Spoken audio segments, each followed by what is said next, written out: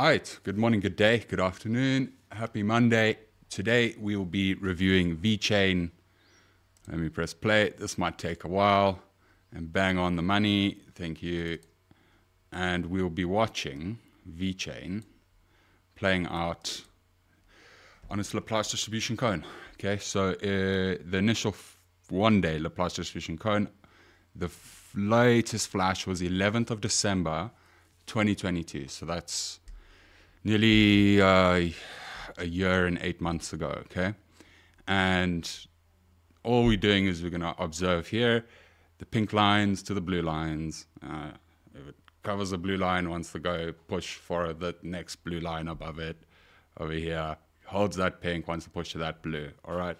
With a general observation here, fails that blue, wants to come back down to a mean reversion. So it didn't fail that blue. Fails that blue, wants to come back down to a mean reversion, all right? And then more than likely touch the other side of the blue. This is getting a little bit choppy. There we go. Now she's coming into our pinks. And I think we are nearly done with it. Today's price action is a little bit scary. Woo. Okay. Give me the code. Thank you very much. All right. So long story short, if it fails this blue, it wants to come down and more than likely try and hit the orange mean reversion on this 24-hour Laplace distribution cone with no skew. Hold above this orange, obviously go hit the pink. It failed to hold above the pink, so that's technically not a bullish structure. Came back down, bounced off the blue. So this might be forming a little squeeze. Draw your funny pizza Dorito, but we will get back to it. We have more Laplace distribution cones to be had at a later stage of this analysis. Okay, so VWAP on the 90-day. All right, is Vechain pain? Is it gain? Is it just fucking around, not letting us know what the situation is? Currently, on the left-hand side of the screen, we've been able to bounce off the reverse wave tendy. It's around about where I took my long a couple of weeks ago now, maybe 10 to 14 days ago, something like that.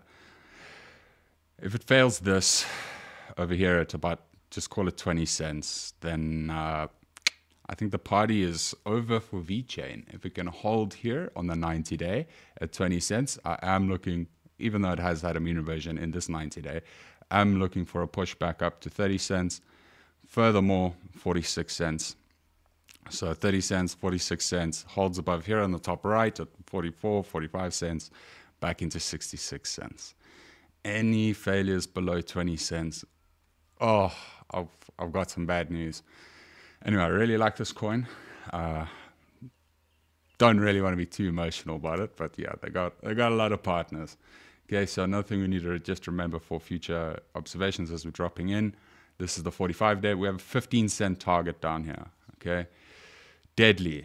We can pull it up on the 24-hour cone. All right, deadly target, but yes, there is technically a bounce at the bottom of the previous market that is showing itself here. Now, in order for Vechain to try and strike this hidden bull div that's formed over here, it needs to start closing above 20, just call it 23 cents on the next print. Now we'll be shy. We'll call it 22.5 cents. 2.5 cents. Sheesh. I wish this thing was at 22 cents. 2.5 cents. All right. Start closing above there. That will allow your general RO bots to push through.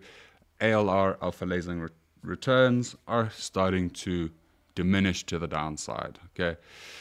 With that 90-day here at these prices and how much it's bled today, Vechain's always an underperformer in the market, but it at least follows the market. But it can get bled pretty hard. So we have about 10 days and 9 hours until this 45-day hidden bull div comes into play before it really has to start defending itself into a new pivot. Okay? Then we have the 21-day. 21-day is looking pretty good. My only observation here is in the next 13 days and 9 hours, I need PCs. That's pretty good. Even though we're dumping here, we can see that these PCs on the bottom right are losing correlation to the downside. Okay, it technically is still in serious dump mode. Only thing holding it up here from hitting 10 cents, you could say, on this chart on the right, is the fact that we have DLP up, at least the fast movers up, which will start, sorry, too much coffee, which will start to hopefully turn around this DLP over here, which, how I look at it, maybe not the other guys trading these tools, is a drive of a bullish div. Okay, we have RO here, mean reverting through. As you can see, the fast RO came through, but price action failed to hold above 22 cents. Okay, failing to hold above 22 cents is not so good, because any closes below here allows the bears to strike on the 21-day mean reversion again. Okay, and they'll get serious legs. The bears will get serious legs to the downside if this volatility signature rule doesn't change around. So what are the two rules I'd be looking for? I'd be looking for a contraction in volatility, all right, which would be my next best guess, whilst these PCs are pointing down, which would cause a positive drift, which then makes this a range, all right? Any failures below 20 cents 47, the dump continues. Furthermore, the other side of that rule would be, which is going to be quite hard because you need a really big dildo back up, 121-day dildo, and hold above 24 cents in order to turn that PC around and get it close enough to the mean that the next print in 13 days and 9 hours, or just call it 24 plus 10, that's 34 days. In the next 34 days, there needs to be one solid candle to the upside, or two in this case, because there'll be a print in between, and actually hold above 24 cents and a half, 2 cents and a half. And that will allow these rules to carry on pushing through to the upside on the 21-day. What have we got here? We've got that same, nearly, we have a similar target on the reverse wave tendies as to that 45-day, this guy here at 15 cents. So 14-day has started to bounce off this reverse wave tendy, okay? Maybe another flash down to 1.9, 1.5, how do I even say that? 1.9 cents and a half, okay? So if it does start to fail here, yes, there might be a hopium buy order left here. Problem is the 14-day is currently in dump mode. The RO is trying its best to put in hidden bull devs, but I'd give it maybe 6 more days before the bulls actually try and step it in here and try push it back up to 25 cents. Why do I say that? We have DLP mean reverting, so that's usually going to give off a good flash. Why did this candle sell off over last week, or as it's been printed? It's for the simple fact that volatility rules are saying it's a dump mode. Even though the momentum indicator is saying up, the volatility rules dictate the direction, at least intra-candle until between open and close. The volatility direction dictates 90% of the time what those ROs or momentum indicators are going to do. Here, where's our problem? Okay, you start closing above 2 cents 11. There, that will allow the ALR to hold its signature. Furthermore, this other indicator at the bottom here will allow it to hold its signature. As you start closing below it, you'll see that that thing can flash red, or these turn down, and that's going to fail this hidden drive of, or regular bull div that's forming here. Okay, 7-day Laplace distribution. Not bad that it's sideways here. Came in, entered, reverse wave tendy up to the other side of the reverse wave tendy here. Let me just zoom in on that side in case anyone's looking there. Up into that other reverse wave tendy. General observation here is these momentum indicators, if it holds above 2 cents 092, they will have the opportunity to try and push again back up into 22 cents. And if it holds above there, that volatility signature will allow it to catch a trend, an entropy trend, all right? So there is a trending move to be had from here. I'm guessing with all this momentum indicators pointing up, it's going to try to push up. Now, this is pretty cool. So we have 2 saying up, we have ALR saying down, which is fine because our ALR is matching our rule here with volatility, which is technically telling us a range sideways on the 7-day candle, okay? It's not a bad thing. If you can hold this range, that candle stays small, which makes it easier to flip when the next candle prints. All right, so it keeps the data sensitive, and when it does flip, you can get serious moves off of it. We've had 1, 2, 3 small candles in comparison to look at all of these other weekly candles, okay? Here we have the 5-day Laplace distribution. I will pull it up on the far left, so no skew in the data set. What's it telling us? No skew in the data set means no skew, nothing calculated from previous candlesticks, only from this candlestick. Obviously it's red, but that would tell us naturally, because you're opening on a red candle where volatility was at 0. Is that at the right one? Yes, it is, okay? Where volatility is opening up 0 is going to have a negative skew in the cone, a negative drift in the cone, all right? We know that there's a negative skew in the cone, and we know that there's an additional negative drift in said cone because these two blue lines are below the orange one, okay? Now, general rules of hopium and how this cone works. I'll switch this on, I need to remember to switch that on to quantify levels. All right, so opens up, wants to hit the blues, it pretty much hits both blues. All right, let's just super zoom here. Opens up, hits both blues. So pretty much everyone gets screwed. Comes in, holds pink, pushes back up, hits the blue, fails those blues. What do we look for? We look for at least these blues down here. And that's exactly what it did. Okay, so it failed those topside blues, and now it's just trying its best to hold inside this cone. Any failures from, just call it outside of this region here at 2 cents, I would be looking for a push back down to about 2 cents, 1.8 cents, okay? Holding above this 2 cent Laplace distribution cone, I would start to look for it to try and regain this region here, which got denied at a reverse wave 10D mean. Not so good. All right, that's rather weak output from Vechain. But if it does get above here, I do look for another touch to about 22.7 cents. Okay, what's being quantified? As you can see here, as the blue line touches, they get quantified in the cone, and that's where the liquidity is sitting. There is liquidity sitting up here at 3 cents. All right, yet to be tested. Again, this is 5 days, so give it about another 15 days from this print. There will be another zone of liquidity printing at about 2.95 cents. Okay, that's if it can keep itself at least above this liquidity zone here at 2 cents 50. Okay, hold above there. Cool story. Cool story. So this is a very big pivot, at least I would say for the next 90 days. If it can hold above this region here, I think that there might be a bottom put in for Vechain. Obviously it's an underperformer, so it's actually going to be quite hard to call out. Then we have the skewed cone, similar effect. We have liquidity building up here at about 31.5 cents, 3 cents 100. It's quite high. It's up into its previous, to make a lower high if it fails there. There's another zone here at 2 cents 6. And as you can see, we're failing these orange lines. So we've got to hold above 2 cents 0.55 in order to try and hold that 45-day pivot. This one, that RO turning up in 10 days.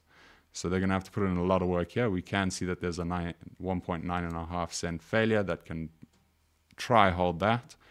Okay, back to the 24-hour cone. Beautiful cone. I won't leave it off with this. Let's get the direction of volatility. Sorry, I'm talking to my chair. That's still in dump mode, looking to turn around. That's in dump mode. That's 50-50 on the 7-day. That's 50-50 on the 5-day. That's negative drift on the 3-day. RO down, a little bit of choppy noise signature here. And this is your number here at 19.85 or 19 cents. Okay, what would I be looking for? Given I use this 24-hour cone to trade this thing, or at least hold and go from color to color, I'm looking for another touch at about 1 cent 900. Okay, if the bulls are here this week, they're gonna try hold it above this region here, 2 cents 1. You hold it above 2 cents 1. Again, you can push it up into 2 cents 4. But any failures here, I do look for another push down to about 1 cent 9, 1 cent 895. All right, start failing here. We're back into like 13 cents. All those higher term time frame ones. Here's another quantified target from like the 21 day. It's down here, 17 cents. Okay. And the rules are it goes from blue to blue. The only time this thing actually gets bullish is if it holds above 2 cents 43. Until then, you're just going to be kicked around in this range. As we failed this pink, the option for 1 cent fall, you could say, is in the books. Problem is it wants to go from blue to blue. All right, don't want to be the bearer of bad news, but that's like sub 1 cent, 0.008. All right, so that's like a huge loss from here. It's like more than 50 to 70%. Okay, hold above there, fair. I will buy here if it gets there, and I will buy here if it gets there. That's all right. I've got no qualms in that. I do have some untouched targets down there, which I don't like. But just to quantify those blue levels, at least here on the mean, we got about a same target, 8. And what's that? That's about a 7. Right, sub cents. Now, that's only really going to happen, as you can see here. We'll zoom up. Is this last little blue hopium bounce to be had at 2 cents. All right, hold above these regions here at 2 cents. Cool. Vechain might actually turn around and have a good run to the upside. Pain or gain, that's good shit. So that was a 24-hour. Let me get the direction of volatility of them. Hey, a lot of them are saying down at the moment. Did this thing dump itself into what? It's technically in a negative drift. So if it holds this negative drift today, I would be maybe looking for a midweek 2 cent. Okay, that's just started under trend mode. So I am technically looking here if today doesn't close out strong, or at least till Wednesday doesn't close out strong. This is naturally where my bias is sitting at about 2 cents. Okay, negative drift, whole bunch of small candles down.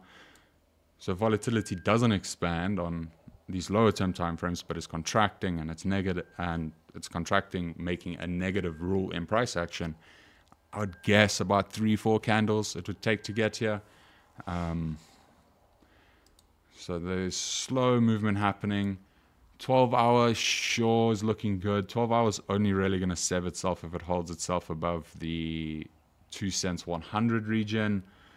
If it can do that, this would actually be a very sneaky long into 22 cent into 2 cents 234.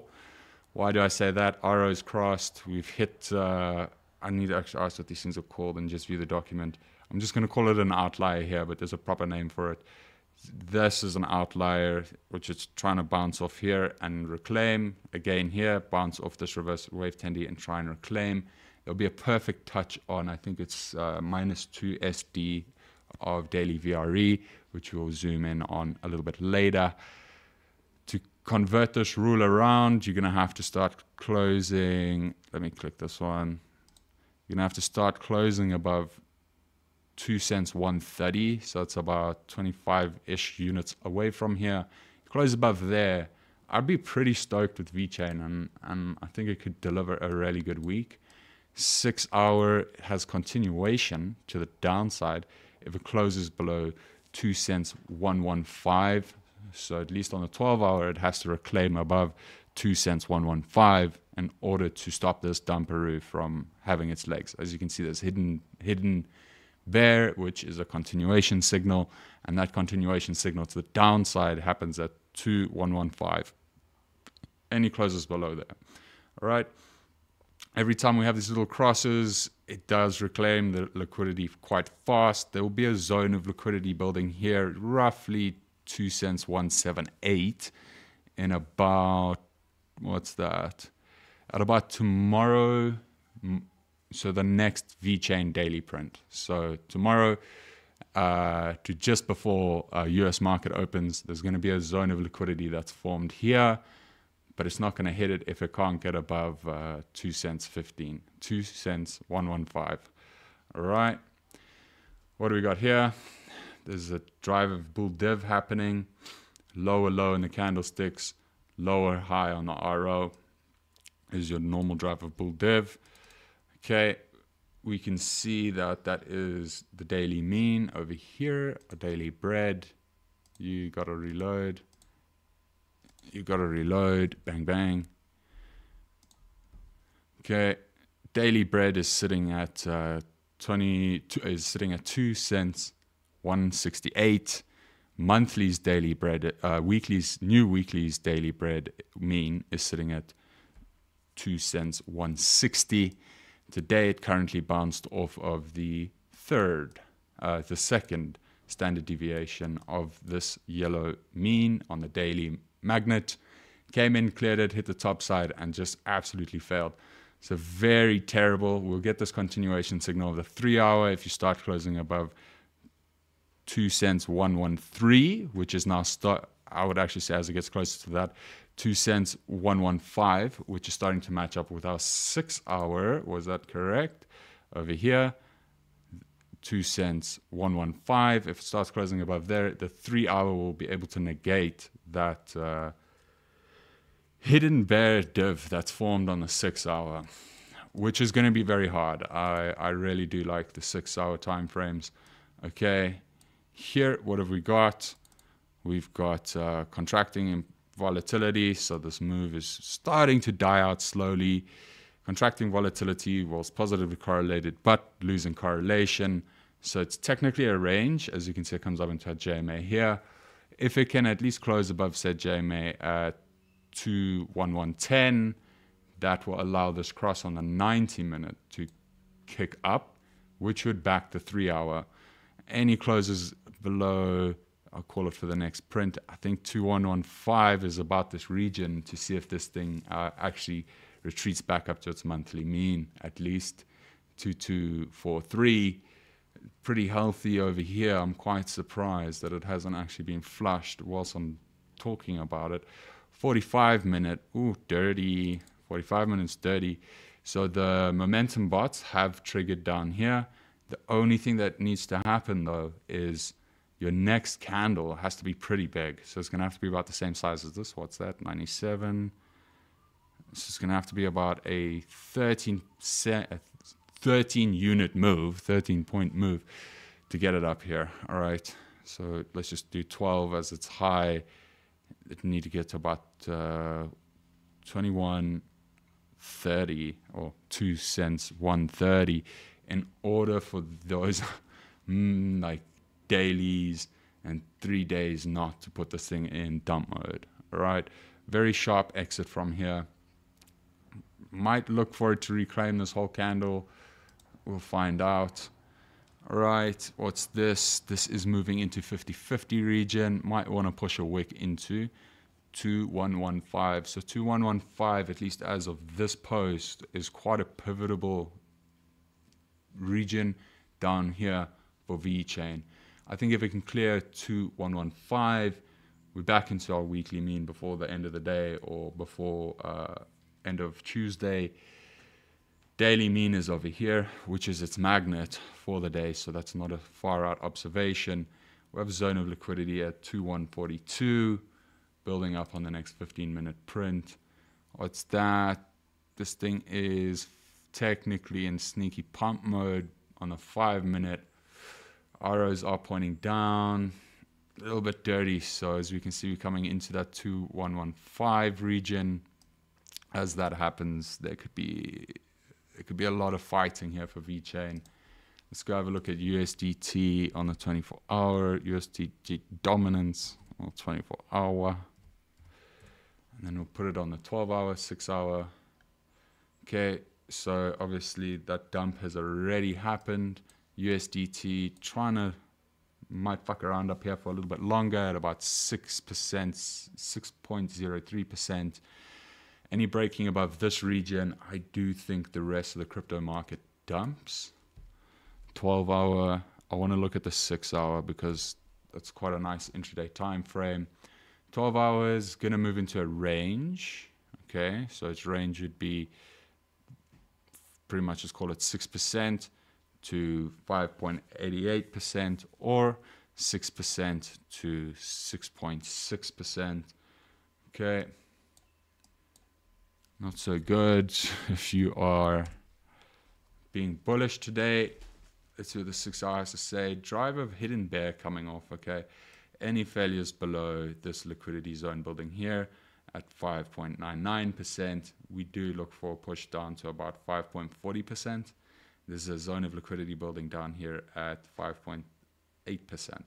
So if it fails this region here, it'll just give it that same 6.06. If it fails below there, we do look for it to come back down. That would technically mean that shitcoins and Bitcoins will be putting on the pump. All right, if you found this information helpful, please do like and subscribe as we come into that well-defined pivot here at 2115. It would be beautiful if this thing just wabadooed right back up to where it did before I finish this, but I don't think that will happen. As you can see, hit the number, she's getting scalped off. So a very big moment here for Vechain. I'd say until the end of the week. We fail this region, bearish, baby. We get above this region, things start to get interesting. Big moves from here at least. So let's just pull those numbers out. Okay. Price wrong is from there to daily, to the weekly is 2.18% to the upside. To the daily target is 2.55%. And then to the monthly. So there is a mean reversion play to be had here. If it's strong enough to hold above that red line, into this red line is 3.5%, just call it. Now we're coming up into like more monthly levels at about 4.75%, and a full retrace before the end of the month, if this thing is strong enough, does 6% move from here. Okay, that's the bullish hopium. Now let's go just pull it down to 19 cents. Let's make that big. 19 cents being the 24-hour cone. 19 round about here. So it's about the same. Just on the top side. We'll go halfway. It's about the same move to the downside here. All right. Not so good for Vechain if it can't break out above 2115. If it does, off to the races. If it doesn't, it's all pain and no gain. Much love. If you found this information helpful, please do like and subscribe. Got 8 likes on my last video, got 2 subscribers. We're getting there. Thank you for those who did like and watch those videos. I hope they've been helpful for the XRP, the ADA analysis. This will be Vechain. I think tomorrow I'll either do Ethereum, TRX, or FET. And yeah, if you want access to these tools, you can view the Discord link below in the comment section of this video. You'll get access to some free tools from Alpha Trading Tools. You'll see the link to the Discord there. You get 4 tools. One will be the ALR here. Another one will be like an inbuilt direction predictor, alpha volatility quality, I think. And then our AVP, alpha volatility percentile, which would look something like the top here. And PCs, Pearson correlations. And those are the rules, if you ever hear me. So I'll be looking at my charts going, bang, dump mode. Actually looking good that it's contracted there. Still dump mode. This is 50-50. This is 50-50. This is negative drift. Negative drift means any orders that are bought up will be sold into, aka look for lower highs. This is now moving into positive drift on the 24-hour. Wait, negative drift, sorry. Same thing. Any bull action will be sold into.